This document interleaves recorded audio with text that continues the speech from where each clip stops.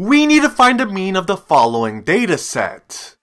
Remember that mean is just average. To find the mean or average of a dataset, we first need to add all the elements. So 4 plus 9 is 13, 13 plus 12 is 25, 25 plus 1 is 26, 26 plus 20 is 46, 46 plus 35 is 81, 81 plus 5 is 86, 86 plus 3 is 89, and 89 plus 2 is 91. The last step to finding the mean or average of a dataset is to divide the sum by the number of elements. We have 1, 2, 3, 4, 5, 6, 7, 8, and 9 elements, so we're gonna divide 91 by 9. 91 over 9 can't be simplified, therefore 91 over 9 is the mean or average of the dataset.